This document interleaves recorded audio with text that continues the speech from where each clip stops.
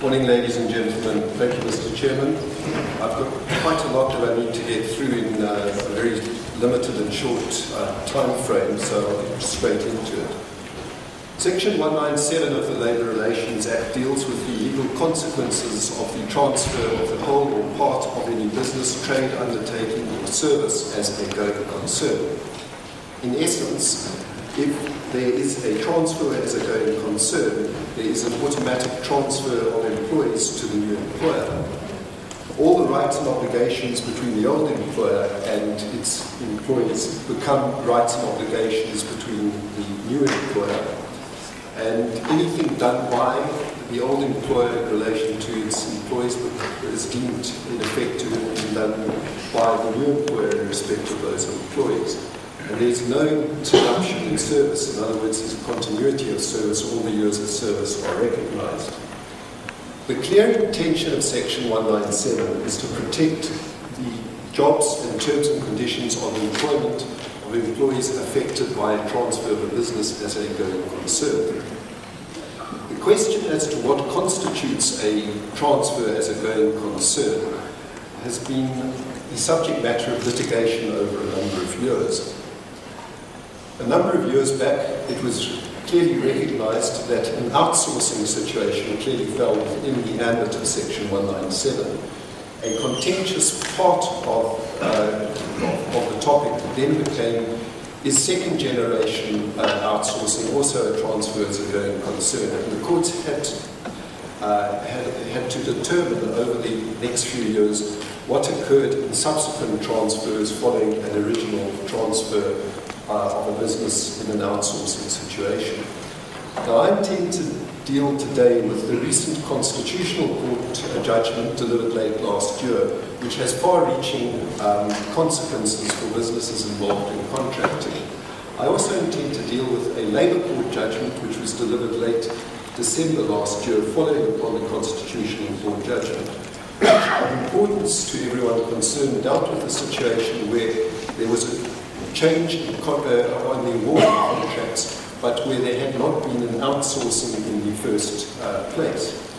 I'll then consider very briefly the implications of these developments in the law relating to Section 197 and the implications on the contracting industry.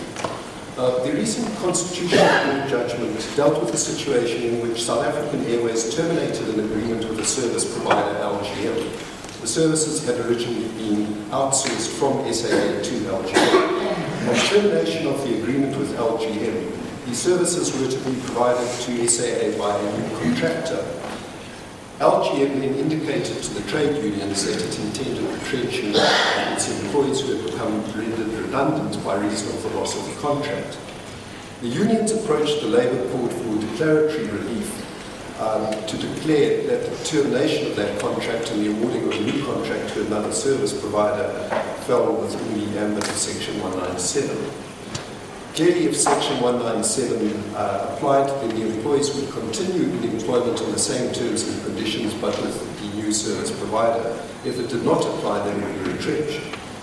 The Labour Court held that Section 197 did not apply, and its reasoning was based on the wording of the relevant section, which says that, and it found that a transfer by, that's the word used, the old employer, was in fact problematic because the transfer was from LGM to the new contractor. It did not involve a transfer by the old employer, which was deemed in the case to be SAA. The Labour Appeal Court came to the opposite conclusion and found that Section 197 applied. The case then reached the Supreme Court of Appeal, which in turn found that Section 197 did not apply. The case then reached the Constitutional Court, and in November last year, in a split decision of 6-5 of the 11 Constitutional Court judges, the majority found that, well, in fact, the majority and minority judgments agreed on this point. They found that the purpose of Section 197 was to change the common law situation in line with the constitutional right to fair labour practices. It was also to safeguard workers' security and to facilitate a smooth transfer of a business by guaranteeing the new employer labour to perform the services. Both majority and minority judgments decided that the use of the words in the Act, transfer by one employer to another employer, did not exclude the application of Section 197. Now, the Constitutional Court then went on to exclude the concept that outsourcing should be dealt with differently from any other transaction which involved a transfer of a business. And what it said was, it does not matter in principle what the generation of the outsourcing is, and this is the important part for concern to yourselves, or even whether the transaction is concerned with contracting out at all. The true inquiry is whether there has been a transfer of a business as a going concern by the old employer to the new employer. The Constitutional Court confirmed that the inquiry as to whether there has been a transfer of a business as a going concern by the old employer to the new employer is a matter of fact to be determined objectively, and that inquiry involves a determination as to whether there's a transfer, whether there's a transfer of a business, and whether that business has been transferred as a going concern. Now, in this regard, the Constitutional Court endorsed its earlier approach in the Haru judgment, which dealt with an outsourcing arrangement.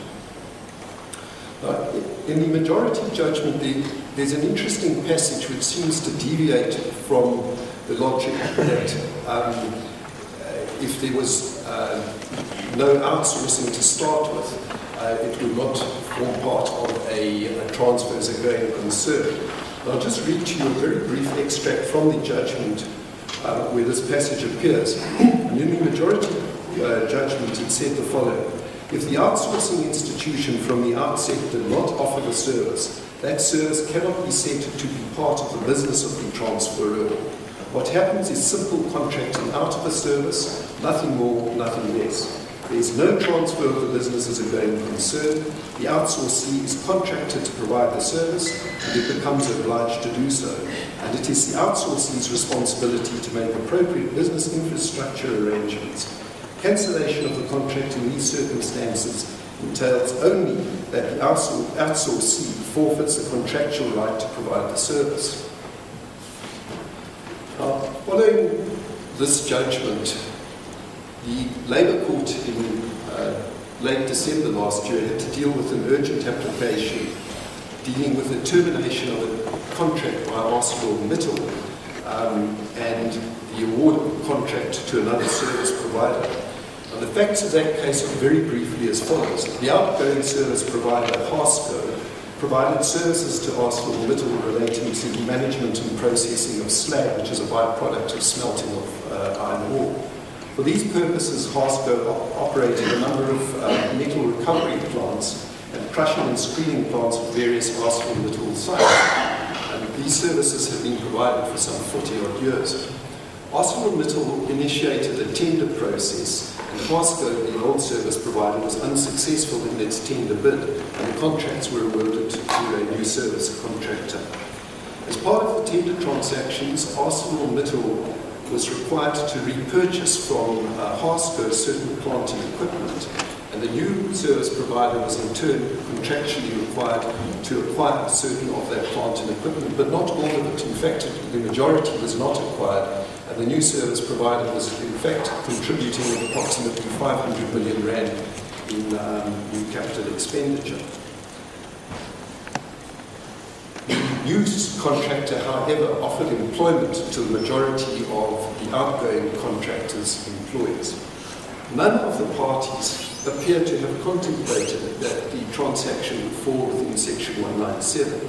However, when the Constitutional Court judgment came out, Harsco, the outgoing contractor, brought an urgent application to declare that termination of its contracts and the award of the new contracts to the new service providers was covered by Section 197.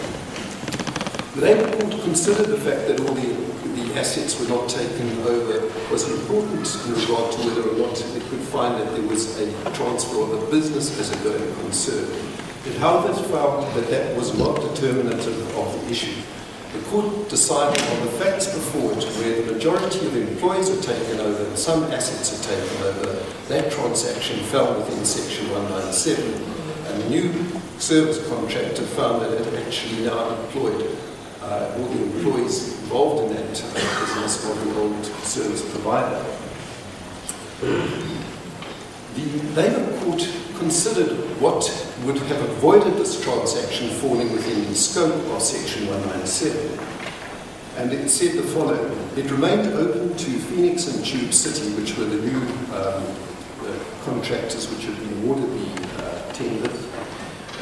It remained open to them to employ none of Harsco's employees and to decline to take transfer of any of Harsco's assets. In this event, my conclusion would have been different, and there would be no more than a termination of one contract from the beginning of another. But that is not what happened, said the judge.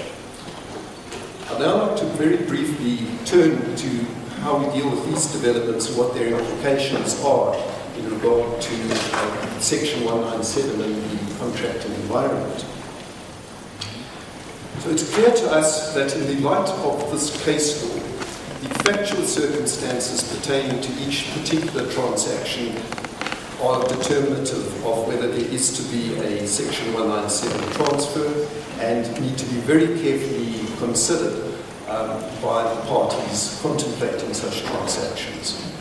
It's clear from the judgments that if there's no transfer of employees and no transfer of assets, well, Section 197 will not apply at all. What is not clear, however, is where the courts will draw the line which will trigger the application of Section 197 if there is a transfer of some employees and a transfer of some equipment. Take, for example, if 10 or 20% of a workforce were taken over by the new contractor and some, but not the bulk of the assets were required for the performance of the contract. Will that trigger Section 197? It's not clear. The courts will have to determine that going forward. And so that creates, unfortunately, uncertainty for contractors involved in this business, because it's easy to look at where you take over all assets of all contracts or you take over none. But somewhere in between, the courts will determine the line, and at the moment it still remains uncertain where that line is going to be drawn.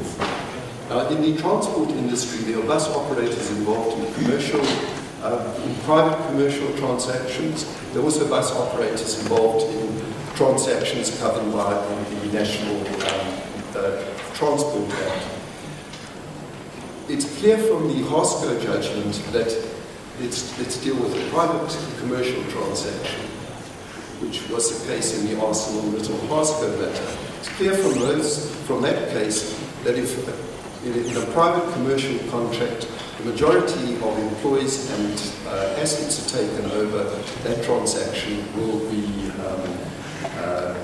deemed to be a Section 197 transaction.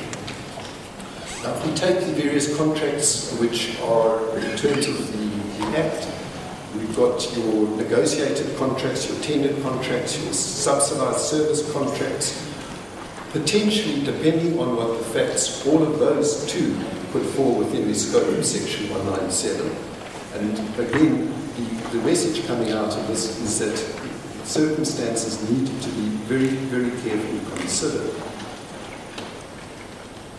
Section 197 could also impact on subcontracting arrangements, and the tender process could also give rise to a transaction which could fall within the scope of Section 197. Now, bus operator will need to be very careful in considering whether or not to submit a tender where the tender requirements oblige a successful bidder to take over some of the employees or assets of the outgoing contractor and some of the employees as well. As that could very well bring the tender award within the scope of Section 197. Professor Walters this morning questioned why the department has, in draft contracts, inserted a requirement or a right that it could take over terminals from bus operators. I can't speak for the department, but if if the contractor requires the taking over or use of certain assets, that could be a contributing factor to bring that particular transaction within the scope of Section 197, particularly if there's another requirement to take over employees. But I'm sure the department will explain its motivations there. Whilst no one would dispute that employees should be protected in a transfer of business, there are, however, potential negative aspects of Section 197 which can be considered. If, for example, a service provider had a problematic workforce, I don't know the facts, but there was in the newspaper some years back the issue about the service providers at OR Tambo, where baggage handling was problematic with a problematic workforce. If Section 197 were to apply to that transaction, the problem would not go away, so the contractor would simply be taking over that problematic workforce. There are also financial implications which could be very problematic. If, for example, a bus operator submits a tender based on the assumption that the cost of labour will be at the rate of the SARPAC main agreement, and finds that it's now, because the awarding of the contract to that bus operator is deemed to be a Section 197 transaction, that bus operator could find that it now has a workforce which is employed at a higher salary rate because the outgoing operator paid above the SARPAC minimum levels. That could have potentially far-reaching consequences, and I'd like to question whether or not that will actually encourage small bus operators in the development of small businesses, because it could be something which is too onerous and put a small operator into a situation where the business is no longer viable and forced into giving up the service, the contract which they've been awarded. Now, it should be borne in mind that if Section 197 applies, the consequences of taking over of all the employees. So with that concept and with that view, a bus operator needs to actually look at the situation and consider the very important consequences which can flow to it. Before closing, I'd just like to identify that there are other potential problems which will need to be explored and fleshed out, and that is if we take a situation where a contract is awarded to, where it is split up, and then it's split up between taxis and buses, and the services provided by the outgoing contractor now form part of an integrated service. That could create some difficult and interesting issues when Section 197 applies, if it does apply to that transaction. And of course, Professor Walters this morning also spoke of the problem of if a contractor finds it has excess employees, which would occur if it found that it had taken over the outgoing contractor's employees. That would, in all probability, result in a retrenchment situation. So I leave you with those issues from a legal perspective, and I'll hear what my co-speakers, co-panelists have to say. Thank you.